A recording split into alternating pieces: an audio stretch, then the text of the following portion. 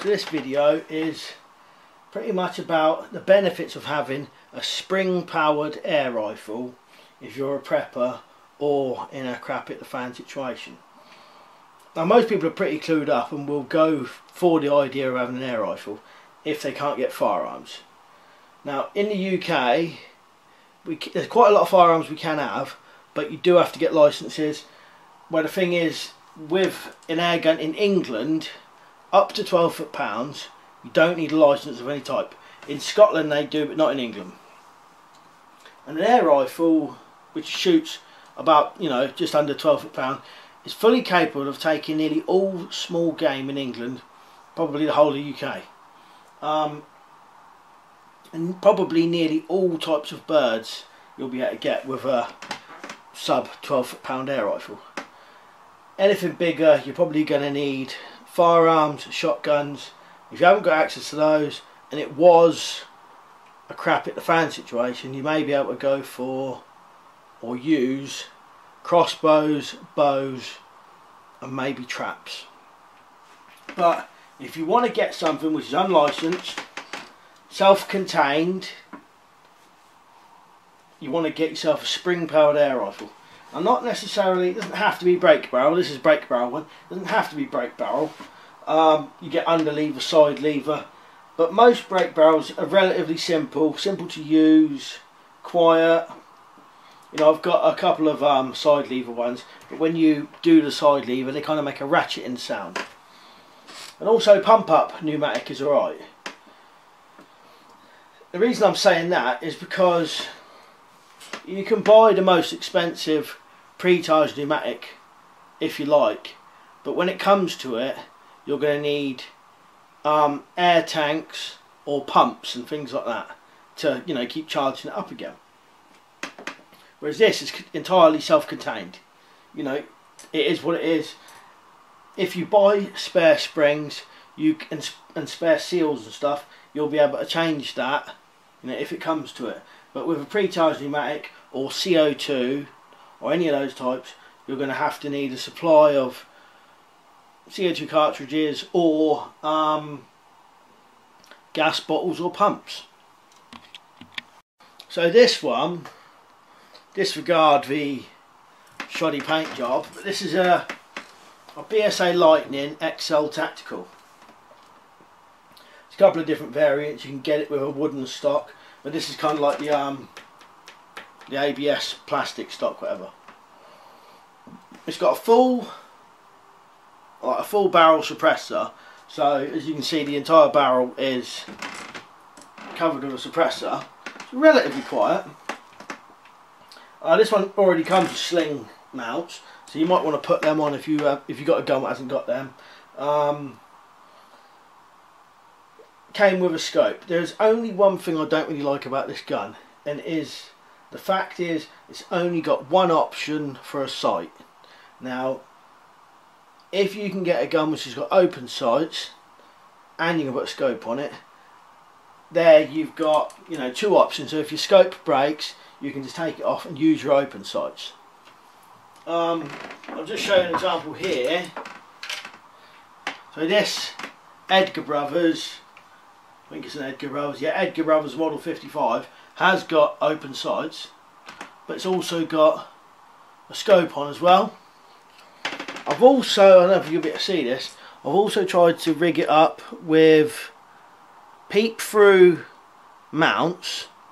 You may not be able to see it, but you can just about use the open sights through there without taking it off. But if something did happen, you just take the scope off and then you've still got your open sights to use. So I would say that to anyone, if you're going to get a gun, try and get one with open sights on it as well. And have a good practice with the open sights before you put the scope on, and then practice with the scope, so you can take that off if it comes to it and use it. There is a couple of air rifles, well actually air rifles nowadays are getting ultra modern, and a lot of them they've got now suppressors with the sights on them, so you can have the best of three different things. You can have a suppressor, you can have open sights, and you can have a scope. Whereas this one, there's no fittings anywhere, it's not even drilled. at the back end of the barrel for open sights. You can only put a scope on it. So what you probably want to do with that is have your scope, but also have something else you can replace it with, you know, a small red dot sight or something. So like I said, completely self-contained spring air rifle rather than, you know, pre-charged pneumatic was going to need gas bottles and, you know, air canisters and stuff. This one does have an safety on it. A lot of air rifles don't have any safety on it at all. I don't think you can decock this one, so when you put a pellet in you're going to have to fire it. Now some you can hold the barrel down, pull the trigger carefully and let the barrel back up, but this one you can't. It normally comes black, but I did a bit of a bad paint job on it years ago. I've had this for quite some time. Still a very decent gun though. Got adjustable trigger, but like I said, the main thing is it's completely self-contained.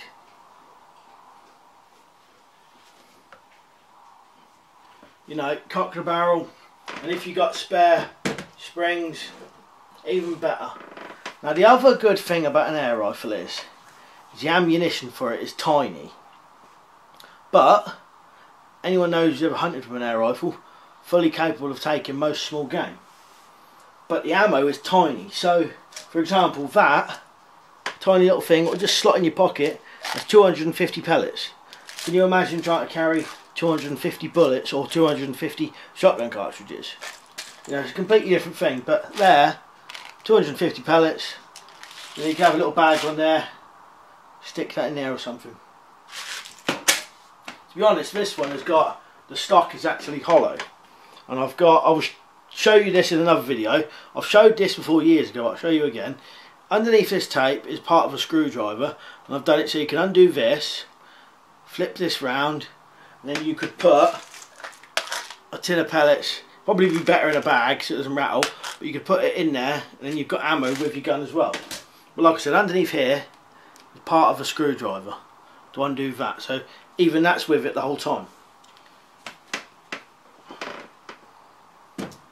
Plenty of really decent air rifles out there nowadays, and for relatively cheap. That one was about 260 quid I think. I've had it for quite some time, but yeah. So there's probably plenty more benefits to having an air rifle in a crap at the fan situation, but you know, if you can think of any, let me know in the comments. But like I said, especially spring, it's self-contained, you don't need anything else. As long as you've got your pellets, you know, you're ready to go. You don't have to worry about stuff running out.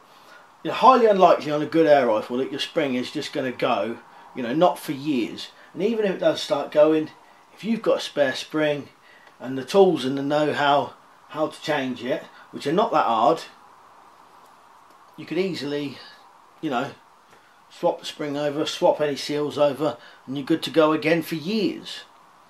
Whereas if you're out there in the woods and your pre-charged pneumatic or your CO2 runs out, and you can't, you know, there's nothing you can really do about that except for go and try and find some more CO2 or something.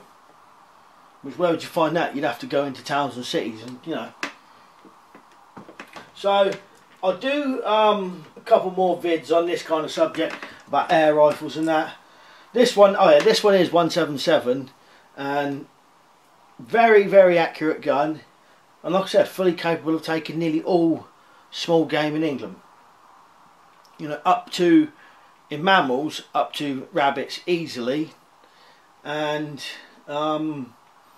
you know, birds, I would say up to, you know, definitely up to pheasant sized birds, maybe bigger birds if you're taking, you know, headshots and all that. Right, so if you can think of anything else, you know, why it'd be good to have a spring air rifle in a crap at the fan situation, then let me know in the comments. Right, cheers for watching, I'll see you later.